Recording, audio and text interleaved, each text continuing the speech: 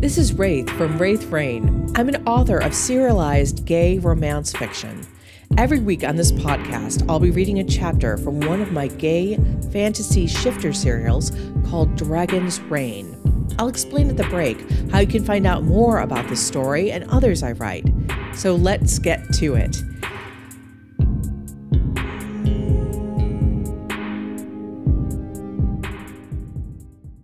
Chapter 26. City Dragon, Country Dragon. With his heart in his throat and the reverberation of the explosion in his ears, Caden was moving towards the chain-link door to get to the injured people when Valerius caught his shoulder and pulled him back. "What are you doing? Let me go! I need to get to the people!"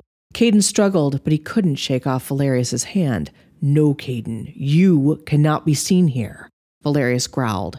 His expression was wrenched, though. "Neither of us can. We must go. Now." "But my brothers!" Landry's face was white as milk. From his expression, Caden guessed that Valerius's heart went out to her. That the two boys were Inhumans first. They were citizens of his realm, and he had been unable to save them. Valerius's words confirmed this. "You may go, Landry, but tell no one of Caden, myself, or any of the plan, understood?" She nodded her head like she was a marionette on strings. She flew out of the alleyway and through the door to the bomb site. "Valerius, I want to go help!" Caden cried. The white dragon spirit was making wounded sounds, wanting to nuzzle hurts and spread its wings over the injured. "You think your presence or mine would help in this situation? At a bombing of a Humans First meeting?" Valerius's eyebrows rose. Caden thought of how the two Humans First members had known that the white dragon shifter was here, and that they must know what he looked like. "I don't care if people know who I am." Caden wouldn't trade people's safety for his own. "Do you have medical training?" Valerius asked, his expression curious. No," Caden admitted. "Are you a police officer?" "You know I'm not." Caden thumped one hand on Valerius's chest. "So how could you help? There is no bomb that either of us could block with our bodies. There's no way to turn back time." Valerius gently took both of Caden's hands in his. It was so tender that it shocked him, and Caden felt the burn of tears in his eyes. But to just run away!" "Do you think I wish to leave? Do you think I want?" Valerius bit back whatever words wanted to escape his lips. "Think on this, Caden. A bomb was set off amongst people who hate shifters, and the two of us are within shouting distance of it. They think it was us, that we were responsible, even though if we wanted to kill everyone, we'd hardly need to use a bomb." "Exactly. But they would say that you were in the presence of two of the bombs, and that I was silencing someone who had just called me a murderer," Valerius reminded him.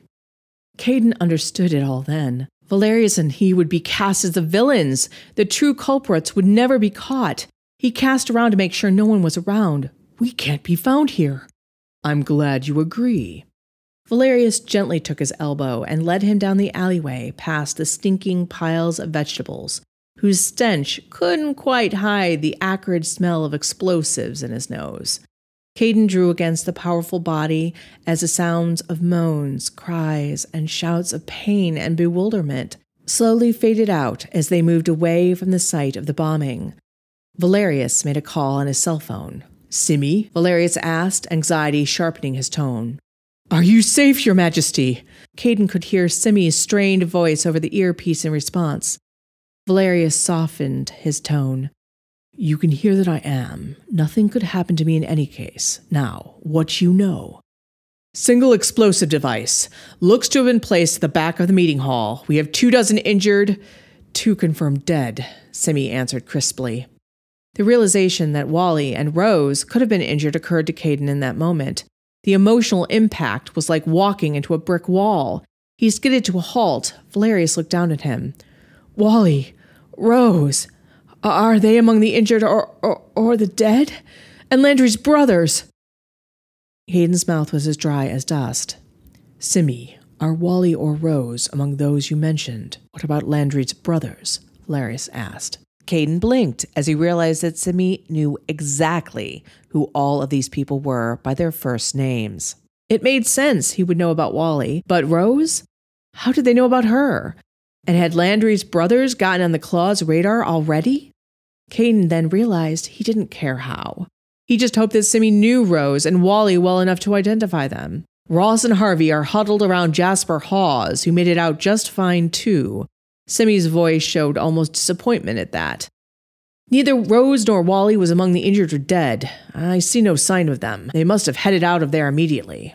Caden released a breath and curled forward, hands on his knees as relief flowed through him. Valerius stroked his back, and he found himself pressing up against that hand, relishing the solidity of it. Is anyone claiming responsibility? Valerius asked. No one, just like last time, Simi responded.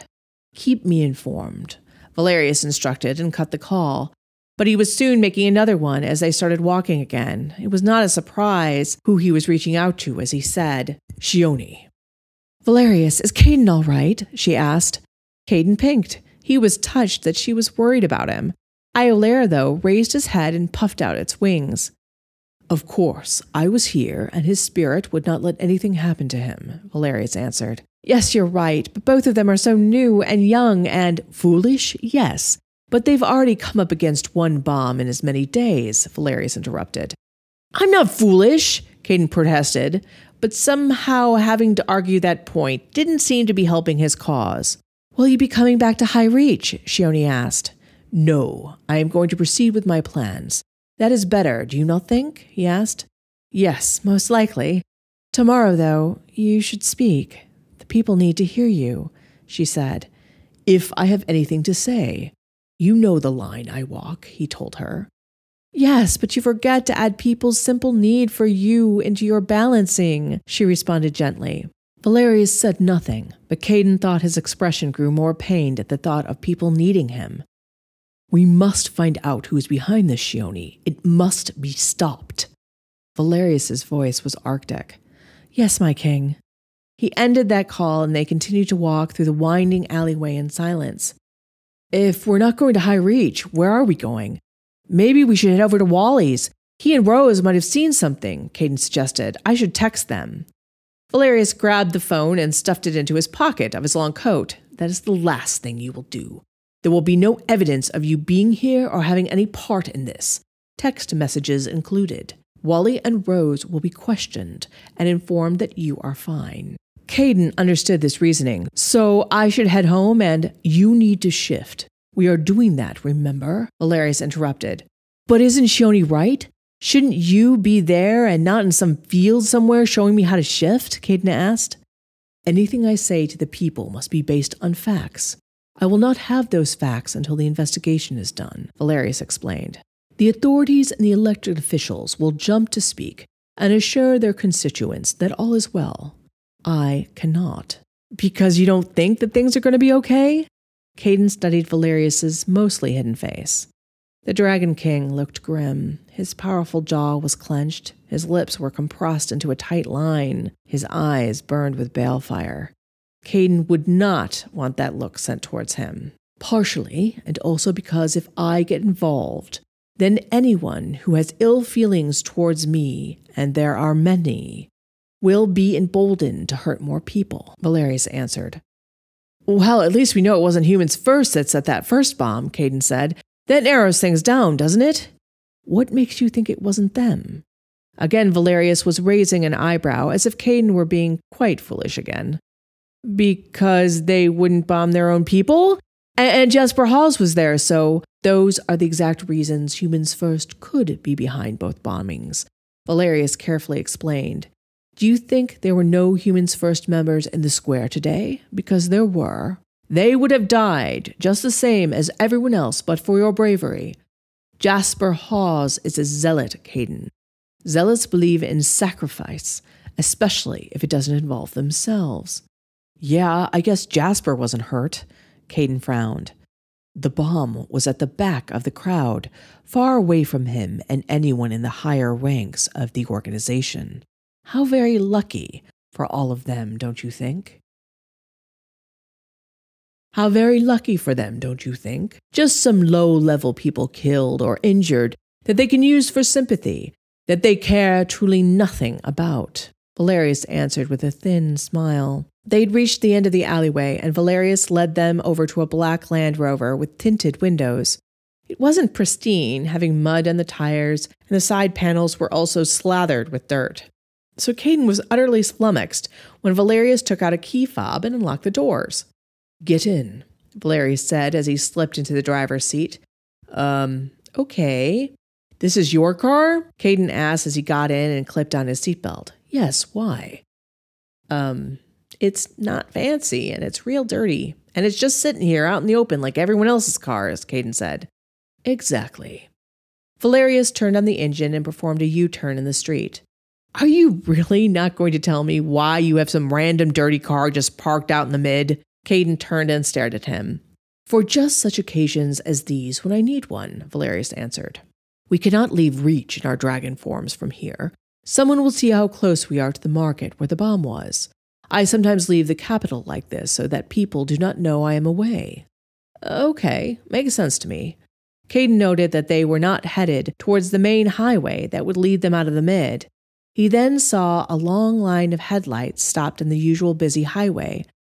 "They've shut down the highway because of the bombing, haven't they?" "Yes, that is procedure, which is why we are not going that way. Well, we would not go that way even if we would not be blocked in for hours. I have a secret exit, one of many, from Reach."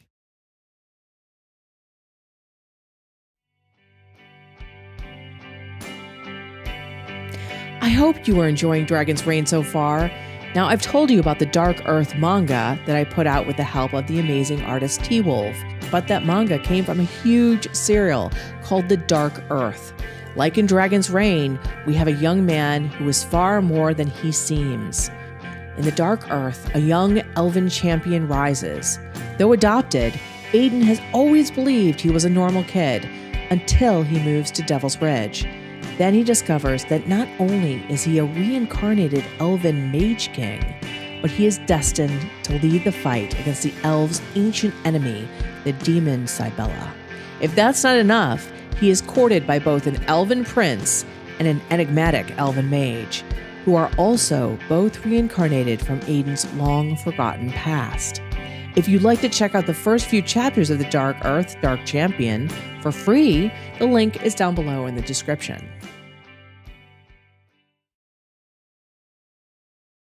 Valerius actually gave him an almost boyish grin. "Okay, I'm all for this." Caden found himself grinning back, but then he thought of the bombing and the injured. "Can't do anything about that," Caden thought. "I should focus on what I can. Giving Isle Air a chance to spread its wings is a good thing." The spirit was moving restlessly, anxious to get a chance to fly. "Soon, I promise, Isle Air." It cooed lovingly at Caden. Valerius turned down what looked like a cul-de-sac. There was a grouping of townhomes that lined one of the outer edges of the mid. There was a large, double-sized garage door that presumably housed the cars of the people who lived there. But as they approached the garage, the door glided silently upwards, and there was revealed not a garage filled with cars, but a sloping drive that disappeared around a curve. They entered the garage and drove down the ramp. It was like being swallowed by a giant. "That's so cool," Caden laughed as Valerius drove them effortlessly around the tight curves. "I think so. Reach is a warren of secret passages and exits," Valerius explained. Caden thought but did not say, "And that means the bombers could be using those secret ways to get in and out and around Reach with their bombs and not be seen." Valerius might have thought of it as well because he looked grim again. Even as they exited Reach and started driving on a smooth road out into the countryside, Caden found himself wanting to get Valerius out of those black thoughts, and the best way to do that was to poke the bear, or poke the dragon, as the case may be. Besides, he was curious about all things Valerius. "Speaking of how you found me tonight, did you install some kind of tracking chip in that phone?" Caden narrowed his eyes when Valerius didn't answer. "Of course you did. That's how you found us." "I'm going to have you chipped next, Caden. I knew you were getting yourself in trouble. What did you think you were going to accomplish with this little spy mission?" "We needed to find out whether Ross and Harvey and Humans First were really part of the bombing," Caden explained. "So we decided we would come to this meeting and what? You thought Jasper Hawes would admit his guilt in front of all and sundry?" Valerius narrowed his eyes at him. "No! When Valerius continued to stare at him, Caden added, "Not exactly. We didn't know what would happen. We decided to have Rose and Wally do surveillance among the crowd with Jasper and Landry's brothers. Maybe they might overhear stuff. Landry and I were here to see if I spotted the shifter girl, and then Landry was going to hack her brother's computers." "The last part is completely asinine," Valerius remarked. "None of it is." Caden slumped back in his seat and crossed his arms over his chest, completely nettled. Valerius might not be in a bad mood, but Caden now was. They drove in silence, but he felt Valerius's eyes on him. Finally, with a sigh, the Dragon King said, "For a man who wants to live a normal life, you certainly do not act like it." "It wasn't a stupid plan," Caden shouted. "I'm not stupid." Valerius blinked. "I do not think that you are." "Yes, you do. You think I'm naive, foolish, stupid." Caden gritted his teeth. Valerius chewed this over. "I do feel you are naive and occasionally foolish, but never stupid, and your heart is always in the right place." "How are you making the distinction between naive, foolish, and stupid?" Caden's arms, though, slightly loosened. "The first two are due to inexperience, not lack of intelligence. You are very young, and these types of things are not, well, they are not easy, even for those who are used to it," Valerius said. "Landry is my friend. Her brothers are idiots, but I couldn't just leave them to be railroaded," Caden explained. "Landry was hysterical with worry. I had to do something." "Caden," his name was said with evident affection, but also a touch of exasperation. "This is not a game." "I know." "Do you?" Valerius twisted in his seat. "Because behaving like the Scooby-Doo gang doesn't show that. These people are dangerous." "I know." Caden's voice was less strident, though. He was thinking of the people dead back in the market. "What would you have done if those two Humans First people had found you in Landry?" Valerius asked. "We would have pretended to just be interested people, no one special," Caden said. "Except your eyes shine, Caden. They would have known you were a shifter and—" "All right! I get it. Caden rubbed his face with both hands. "I don't know what we would have done, but I feel like I have all this power, or the possibility of it, and I can't do anything." Valerius was silent for long moments. "Conceivably, I am the most powerful being on this planet, but I could do nothing tonight either. I could do nothing when the first bomb went off and nearly took your life. When I think of that, of you," Caden's arms dropped to his sides, the anger fleeing from him as fast as it had come. Valerius's expression made it not even a memory. He looked agonized. Without thinking, Caden touched Valerius's cheek. "Hey, I'm here. I'm safe. Everything will be okay." For a shocking moment, Valerius leaned his face into Caden's hand. Immediately, the Dragon King must have realized what he was doing because his head snapped up straight. But there was color in his cheeks. He did not look at Caden. For his part, Caden reluctantly brought down his hand. Iolaire was practically leaning out of his chest towards Raziel, who was staring, rather askance, at all of this. "Right, okay. This isn't weird or anything," Caden thought. "I just caressed Valerius's cheek, and he liked it. And I liked it." "So, Valerius, did I tell you that I know my spirit's name now?" Caden asked, trying to fill the silence as they drove further and further from Reach's twinkling lights into the darkness of the lush countryside, where there were farms and forests that had flourished since the war. "Did you?" Valerius's hands were rather tight in the steering wheel. "What is it? Or are you going to make me guess?" "Unlike you, I don't tease. Its name is Iolaire," Caden said, half proudly and half worriedly.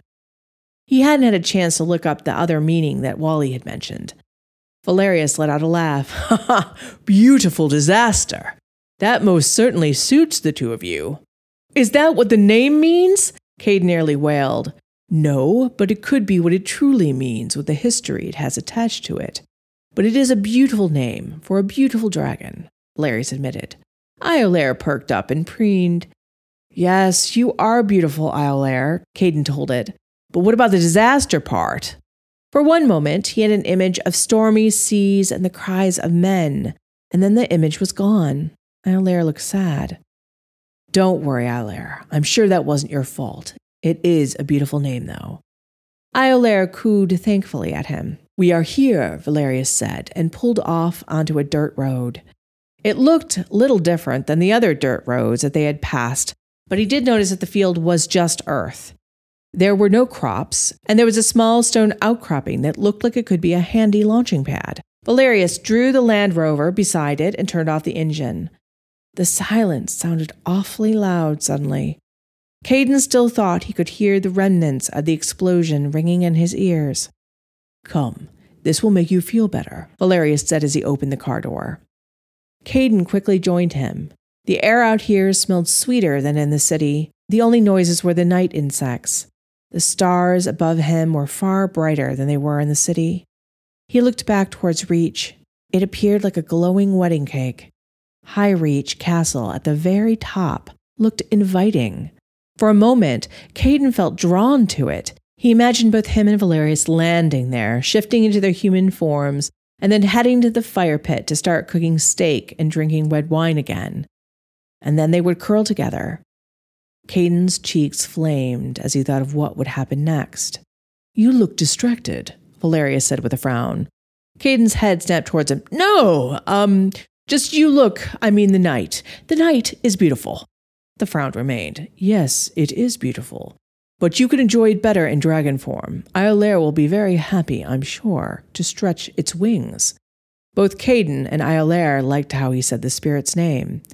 Oh yeah, Iolaire psyched. Caden grinned. Good. Caden frowned, though, as Valerius stripped off his long coat and began to tow off his leather boots. What are you doing? Caden asked. Valerius cocked his head to the side. What aren't you doing? Are you what? Caden, you need to get undressed. I need to what now? Valerius's eyes hooded. Take off your clothes, Caden. Right now. I hope you enjoyed this week's chapter. Just a reminder that if you join Raythe Reign as a member, the membership is 15 to 20 episodes ahead of the free podcast. If you'd like to join and listen to all those extra podcasts, not to mention getting access to the other stories and manga on Raythe Reign, a link is down below.